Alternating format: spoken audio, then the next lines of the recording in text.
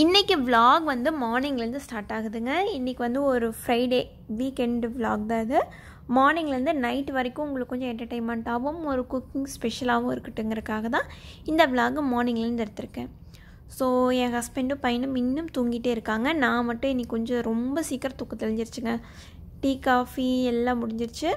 இப்போ பார்த்தீங்கன்னா எனக்கு பிரேக்ஃபாஸ்ட் டைமே வந்துருச்சுங்க. நான் வந்து சட்னி அரைச்சிட்டேன். ஸோ என்னால் வெயிட் பண்ண முடியல. நான் சாப்பிட போகிறேன். ஃபஸ்ட்டு மல்லி சட்னியும் தேங்காய் சட்னியும் அரைச்சிருக்கேங்க. மல்லி சட்னி மட்டும்தான் பிளானு. என் பையனுக்கு மல்லி சட்னி சுத்தமாக பிடிக்காதுங்க. தேங்காய் சட்னி மட்டும்தான் பிடிக்கும். ஸோ அதுவும் கூட சேர்ந்து அரைச்சாச்சு. என் ஹஸ்பண்டுக்கும் பையனுக்கும் தோசை ஊற்ற போகிறேங்க. இது என்னென்னு பார்த்தீங்கன்னா 2 நாளாக வந்துட்டு ட்ரிப்பு அப்படி இப்படின்னு போயிட்டு இருந்ததுனால கரெக்டாக இது ஒரு 2 நாளாகவே ஊறிட்டுருக்குங்க இந்த கம்பு. சரி ஓகே முளை கட்டியெல்லாம் ஏதோ பண்ணிக்கலான்ட்டு இன்றைக்கி லஞ்சும் வந்து நான்வெஜ் தான். எப்படி வந்து இந்த கம்பு சாப்பாடு உள்ளே போகவே போகாது. சரி ஓகே எப்படி வந்து வேக வச்சு ஃப்ரிட்ஜில் வச்சிட வேண்டியதாங்க. நாளைக்கு மதியம் மாதிரி சூப்பராக கரைச்சி குடிச்சிக்கலாம். ஏன்னா நாளைக்கு லீவ் தான். இது வந்து எப்படி முளை கட்டுறதுன்னு லாஸ்ட் ஒரு vlogல காமிச்சிருந்தேன். இருந்தாலும் சொல்கிறேங்க. ஒரு டே நான் மினிமம் வந்து ஒரு 12 hours வந்து நீங்கள் ஊற வைக்கணும். ஊற வச்சதுக்கப்புறமா மினிமம் 12 hours வந்து நீங்கள் ஒரு நல்ல துணி, நான் இப்போ ஒரு கர்ச்சீஃப் வச்சுருக்கேன் பார்த்தீங்களா, கிச்சன் டவல் அந்த மாதிரி போட்டு ஒரு நல்ல கப்புன்னு இருக்கிற மாதிரி ஏதோ ஒரு இடத்துல இல்லை பாத்திரத்துக்குள்ளே போட்டு க்ளோஸ் பண்ணி வச்சிட்டிங்கன்னா நெக்ஸ்ட் டே ஒரு 15 மணி நேரத்துக்கு அப்புறமா இந்தளவு முளைக்கட்டி வந்திருக்கும். இந்த என்னோடய டேபிள் வந்து எப்படி செட் பண்ணியிருக்கேன் உங்களுக்கு காமிக்கிறேங்க. ஒரு 4 நாளைக்கு முன்னாடியே அதை ஃபிட் பண்ணிவிட்டு இந்த மாதிரி ஒரு இடம் வந்து செட் பண்ணி போட்டுட்டேன். அப்போ லீவ்னால் அப்படினால வீடு கச்சன்னு இருக்கிறதுனால வந்துட்டு அன்றைக்கி vlog பண்ணவே முடியல. ஸோ இது எப்படின்னா என்னோடய ஃபேவரட் ரூம் மாதிரி ஆகிடுச்சுங்க. கரெக்டாக வந்து ஒரு கார்னர் சோஃபாக்கு அந்த பக்கமாக ஒரு சின்ன கேப் இருந்ததுனால டேபிளோட ஒரு குட்டி ரூம் மாதிரி செட் ஆகிடுச்சுங்க. டேபிள் வந்து வாங்கினது எனக்கு சூப்பர் திருப்தி. நல்லா ஷேக்கி கூட இல்லாமல் நல்லா இருக்குது. கீழே ஒரு குட்டி ஷெல்ஃப் மாதிரி கொடுத்துருக்காங்க. மேலே வந்து ஒரு ட்ராயர் இருக்குது. என்னோடய ஐட்டம் ஃபுல்லாக இப்போ இதுக்குள்ளே வந்துடுச்சுங்க. ஸோ ஸ்டிச் பண்ணும்போது பார்த்தீங்கன்னா இதில் இருக்கிறது எல்லாத்தையும் எடுத்து கீழே வச்சுட்டு எனக்கு கன்வீனியண்ட்டாக உட்காந்துப்பேன். மற்ற டைமில் கீழே கசன்னு இல்லாமல் எடுத்து மேலே வச்சுருவேன். இது ஒரு புது மெட்டீரியல் வாங்கியிருக்கேன் பாருங்கள். இதை டாப்பு, கீழே ஒயிட் வந்து பேண்ட்டு. ஒரு புது மாடலாக ஸ்டிச் பண்ண போகிறேன். ஒரு 2-3 வெரைட்டி சேர்த்து ஸ்டிச் பண்ண போகிறேன். முடிச்சுட்டு எப்படி வந்திருக்கு நான் உங்களுக்கு காமிக்கிறேன். என்ன மெஷின்னு ரொம்ப பேர் கேட்டுட்டு இருந்தீங்க. இது வந்து ஜெனோம் 397 அப்படிங்கிற மாடல் தாங்க. நம்ம ஊரில் உஷா ஜெனோம்னு தான் இருக்குது. அது என்ன மாடல் எனக்கு தெரியாது. இது வந்து நார்மல், இது மேட் இன் ஜப்பான். இது இந்த மெஷின் ரொம்ப யூஸ்ஃபுல்லுங்க. இது வந்து கமர்ஷியலாகவே நம்ம யூஸ் பண்ணிக்கலாம், வீட்டு யூஸ் மட்டும் இல்லாமல். ஸோ செடியோட நான் அன்றைக்கே சொல்லிகிட்டு இருந்தேன்னு நினைக்கிறேங்க ஒரு vlogல. கூட இருந்த செடியை தூக்கி போடணுன்ட்டு பார்த்தா நிறைய மாவு பூச்சி வந்துச்சுங்க. அந்த செடியை தூக்கி போட்டுட்டேன். ஸோ அந்த டைமில் பார்த்திங்கன்னா இந்த கற்பூரவள்ளி செடி புதுசாக கொண்டு வந்து வச்சேன் ஃப்ரெண்டு வீட்டிலேருந்து. அது வந்துட்டு இப்போ வேர் பிடிக்க ஆரம்பிச்சிருச்சுங்க. லன்ச் டைம் வந்துச்சுங்க. இப்போ கிட்டத்தட்ட டைம் பார்த்திங்கன்னா ஒரு 12:30 12:45 அரௌண்ட் ஆக போகுது.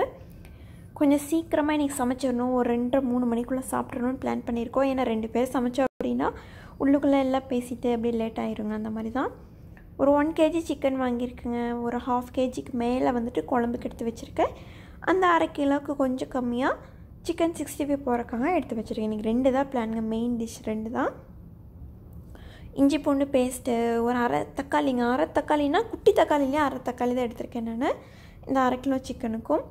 ஸோ ஃபஸ்ட்டு வந்து அரை வேக்காடு சிக்கனை குழம்புக்காக வேக வச்சு எடுக்க போகிறேன். ஒரு 2 ஸ்பூன் எண்ணெய், அதில் வந்து சின்ன துண்டு பட்டை, அதுக்கு ஒரு 1/2 ஸ்பூன் அளவுக்கு இஞ்சி பூண்டு பேஸ்ட்டு, ஒரு 1/2 பிரிஞ்சி இலை, இதெல்லாம் போட்டு நல்லா செவக்கிற அளவுக்கு வறுக்கணுங்க. சுத்தமாக வந்துட்டு அது இஞ்சி பூண்டு பேஸ்ட் வாசமே இல்லாமல் இருக்கணும். நல்லா வறுத்ததுக்கப்புறமா கட் பண்ணி வச்சுருக்கிற அந்த 1/2 தக்காளி பழத்தையும் உள்ளே ஆட் பண்ணிக்கலாம். கொஞ்சம் அந்த சுறுசுறுன்னு காரத்தை கொஞ்சம் கண்ட்ரோல் பண்ணுங்கள். அதுக்காக தான் தக்காளி பழம். இதுவும் வந்து போட்டு எண்ணெயிலே ஒரு வறுத்துக்கலாம். தக்காளி பார்த்திங்கன்னா நல்லா அப்படியே லைட்டாக சுருண்டு வந்துருச்சு. நம்ம இப்போது க்ளீன் பண்ணி வச்சுருக்கிற சிக்கனை உள்ளே ஆட் பண்ணிடலாம். சிக்கனை ஃபுல்லாக மிக்ஸ் பண்ணிவிட்டு உப்பும் சேர்த்துட்டேங்க. இதுக்கு வந்து ஒரு அரை உப்பு போடுவேன்னு சொல்லுவாங்க இல்லைங்களா. சிக்கனுக்கு மட்டும் உப்பு போட்டு ஒரே ஒரு விசில் வச்சு ஆஃப் பண்ண போகிறேன். கரெக்டாக அரை வேக்காடு தான் இருக்க போகுது. அதுக்கப்புறம் குழம்புல வெந்துச்சுன்னா அப்போ தான் அந்த சிக்கனோட வாசம் நல்லா இறங்குங்க. சிக்கனோட அளவு பார்த்திங்கன்னா 1/2 கிலோவுக்கு கொஞ்சம் எக்ஸ்ட்ராவே இருக்குங்க குழம்புக்கு. அதுக்கு வந்து 1/2 கிலோவுக்கு கொஞ்சம் ஒரு 5-6 வெங்காயம் கம்மியாக அந்த மாதிரி எடுத்து கட் பண்ணி வச்சுருக்கு. ஒரு 10 பல் பூண்டு, அந்த பூண்டில் பாதி அளவுக்கு இஞ்சி எல்லாம் எடுத்து ஒன்றா போட்டு வச்சுருக்கேன். கூடவே சின்ன துண்டு பட்டையும் ஒரு கொத்து கருவேப்பிலையும் சேர்த்துட்டு 2 ஸ்பூன் அளவுக்கு நல்லெண்ணையும் சேர்த்து இது நல்லா வதக்கி எடுத்துக்கணுங்க. இன்றைக்கி வந்து மிளகு வந்து வறுக்க போகிறதில்ல. ஆல்ரெடி வந்து குழம்பு மிளகாய் தூள் அப்படின்னு சொல்லிட்டு உங்களுக்கு ஒரு வீடியோ வந்து அப்லோட் பண்ணியிருக்கேன். அந்த மசால் தூள் வந்து இதுக்கு ஆட் பண்ணிங்கன்னா சிக்கன் குழம்பு மட்டன் குழம்பெல்லாம் அட்டகாசமாக இருக்குங்க. அந்த லிங்க்கும் இருக்குது. இல்லை நீங்கள் அரைச்சி தான் வைப்பீங்கன்னா அந்த லிங்க்கும் டிஸ்கிரிப்ஷன் பாக்ஸில் இருக்குது, செக் பண்ணிக்கோங்க. ஸோ சிக்கன் 65க்காக பார்த்தீங்கன்னா என்னோடய ஃப்ரெண்டு சிக்கனை சின்ன சின்ன பீஸாக கட் பண்ணிகிட்ருக்காங்க. அதே டைமில் வெங்காயம் நல்லா வதங்கிருச்சு. சிக்கன் வந்து ஒரு விசில் வந்துருச்சு, ஆஃப் பண்ணியாச்சு. 1/2 கிலோவுக்கு கொஞ்சம் கம்மியாக இருக்குங்க. அந்த சிக்கனுக்கு 7 ஸ்பூன் அளவுக்கு ஹோம்மேடு சிக்கன் 65 மசாலா ஆட் பண்ணியிருக்காங்க. இந்த மசாலாவில் 3 ஸ்பெஷல் இருக்குங்க. என்னென்னா இதில் வந்து வெறும் கார்ன்ஃப்ளவர் மாவு மட்டும்தான் ஆட் பண்ணியிருக்காங்க. இன்னுமே வந்து ஸ்மெல் என்ஹான்ஸ் பண்ணி கொடுக்கறதுக்கு பார்த்திங்கன்னா கஸ்தூரி மேத்தி அந்த லீஃபுகளை ஆட் பண்ணியிருக்காங்க. 3வது கலருக்காக கலர் பவுடர் ஆட் பண்ணல, கஸ்தூரி மிளகாய் வாங்கி பவுடர் பண்ணி அதை வந்து மிக்ஸ் பண்ணி வச்சுருக்காங்க. ஸோ கலரும் பார்த்திங்கன்னா நல்லா பிரைட் ரெட் கலரில் வருங்க. இதுக்கு வந்து ஸ்பெஷலாக எந்த எலுமிச்சம்பழமா எக்கா எதுவுமே போட தேவையில்லைங்க. சிக்கன் கழுவி புழிஞ்சதுக்கப்புறமா இருக்கிற தண்ணியிலையே இது நல்லா போய் கோட்டாயிக்கும். ஸோ நல்லா உங்களுக்கு கை புரள்ற அளவுக்கு நல்லா மிக்ஸ் பண்ணிவிட்டு அதுக்கப்புறமா 20லேருந்து 25 நிமிஷம் நல்லா ஊற வச்சுட்டு அதுக்கப்புறம் பொரிச்சிட வேண்டியதுதான். ஸோ இந்த மசாலா தூளை வந்துட்டு நான் உங்களுக்கு ஸ்பெஷலாக நான் உங்களுக்கு அப்லோட் பண்ணிடுறேன். நெக்ஸ்ட் டைம் நான் ட்ரை பண்ணி பார்த்துட்டு எப்படி வந்திருக்குங்கிறதையும் உங்களுக்கு நான் அப்டேட் பண்ணிடுறேன். ஊறட்டும், அதுக்கப்புறமா குழம்பு வச்சிடலாம். குழம்புக்கானதை அரைச்சிக்கலாங்க. இதில் பார்த்திங்கன்னா வெங்காயம் கருவேப்பிலை அதெல்லாம் மிக்ஸ் பண்ணினது. இதை நம்ம வீட்டு குழம்பு மிளகாய்த்தூள் இதுவும் வந்துட்டு பார்த்திங்கன்னா 5 டீஸ்பூன் அளவுக்கு நான் ஆட் பண்ணிக்கிறேன். நல்ல தலை நிறையா இருக்கிற மாதிரி எடுத்து போட்டிருக்கேங்க. 5 ஸ்பூன் அதுவே கரெக்டாக இருக்கும் டேஸ்ட்டு. தேங்காய் வந்து 3 ஸ்பூன் தான் ஆட் பண்ணணுங்க. தேங்காய் நிறையா போட்டால் கோழி குழம்பு நல்லா இருக்காது. 3 ஸ்பூன் அளவுக்கு தேங்காயும் சேர்த்துட்டு நல்லா அரைச்சி எடுத்துடலாங்க. பேஸ்ட் மாதிரி இருக்கணும். சிக்கன் பார்த்திங்கன்னா கரெக்டாக அரை வேக்காடு வெந்திருக்குங்க. ஸ்டவ் ஆன் பண்ணிவிட்டு அதுக்கப்புறமா அரைச்சி வச்சுருக்கிற நல்ல மையாக அரைக்கணுங்க. அப்போ தான் குழம்பு வந்து நிறைய ஆகும் உங்களுக்கு.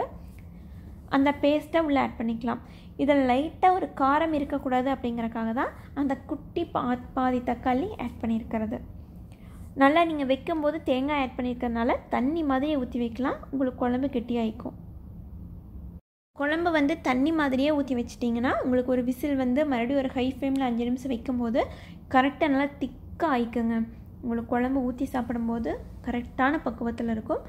இல்லை நீங்கள் குக்கரில் வச்சு வேக வைப்பிங்கன்னா 2 விசில் குக்கரில் வச்சுட்டு அதுக்கப்புறமா ஃபுல் ஃப்ளேமில் ஒரு 3லேருந்து 4 நிமிஷம் வச்சிட்டிங்கன்னா கரெக்டாக இருக்கும். இதுக்கு மல்லித்தலை ஆட் பண்ணாதீங்க, மிளகு வாசத்தை அடக்கிடும்.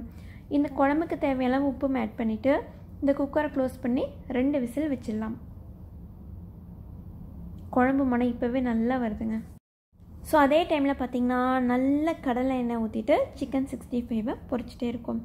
மேலே சீரியஸாக சொல்கிறேங்க, நல்லா கிறிஸ்பியாக இருந்துச்சு. ஹோட்டலில் கொடுக்குற எக்ஸாக்ட் அதே டேஸ்ட்டில் இருந்துச்சு.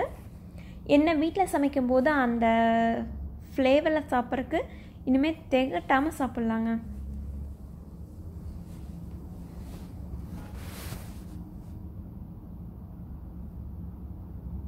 ஸோ நல்லா வேக விட்டு முறுமுறுன்னு ஆனதுக்கப்புறமா உங்களுக்கு அப்போ கலரை காமிக்கிறேன் பாருங்கள், எவ்வளோ பர்ஃபெக்ட் கலராக இருக்குதுன்ட்டு.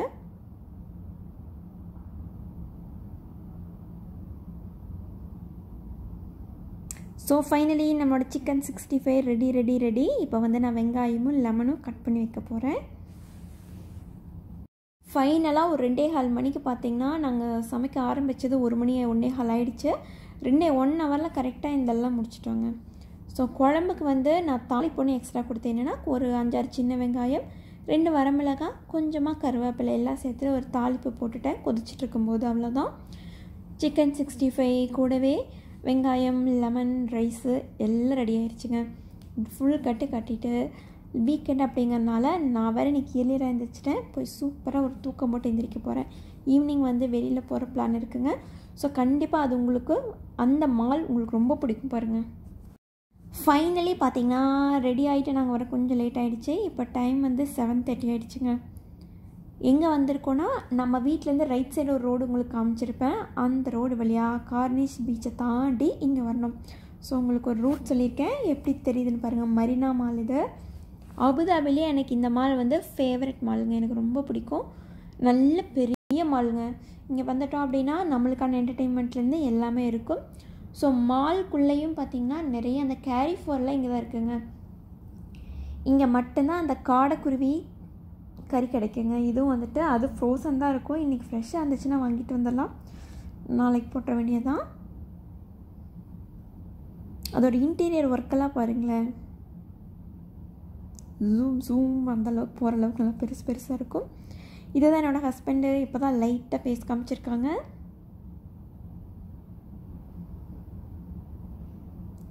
இப்போ மேலே போகலாம், மூவிக்கு டைம் ஆகிடுச்சு. இந்த மால் பார்த்திங்கன்னா பெரிய கொடைக்குள்ள இருக்கிற குட்டி மால் மாதிரி தெரியுங்க. அந்தளவுக்கு அந்த கொடையே நல்ல பெருசு. இங்கே வந்து ஒரு ஜெயிண்ட் வீல் ஒன்று இருக்குங்க, எனக்கு ரொம்ப பிடிக்கும். நல்ல பெருசு. நம்ம ஊரில் அந்த கோயம்புத்தூர் எக்ஸிபிஷன்லாம் வச்சுருப்பாங்க இல்லைங்களா, பெரிய ஜெயிண்ட் வீல் அந்த மாதிரி. இது வரைக்கும் நான் போனதே கிடையாதுங்க, இங்கே போனதில்லை. நெக்ஸ்ட் டைம் வந்து வரும்போது இங்கே ட்ரை பண்ணலான்ட்டு இருக்கேன். அப்படியே கேமரா தூக்கிட்டு இனி கீழே வரும்போது எடுக்கலான்ட்டு பிளான் பண்ணிகிட்ருக்கேன். 10 நிமிஷமாவது முன்னாடி கிளம்புடுங்க. நான் என்ன நினச்சேன்னா மால்லாம் போய் பொறுமையாக பார்த்துட்டு அதுக்கப்புறமா ஃபிலிம் போகலான்னு யோசித்தோம். எனக்கு ஆனால் இந்த மாதிரி மூவி போகிறது எனக்கு செம போருங்க. அவனுக்கு பிடிக்காதனால கூட போயிட்டுருக்கேன், பாப்கார்னுக்காக போகிறேன் அப்படி கூட சொல்லலாம். வெயிட்டிங் ஃபார் டிக்கெட் பாப்கார்ன் அந்த மாதிரி நின்றுருக்குறாங்க. எல்லாத்துக்கும் சேர்ந்து ஒரே க்யூ தான் அது.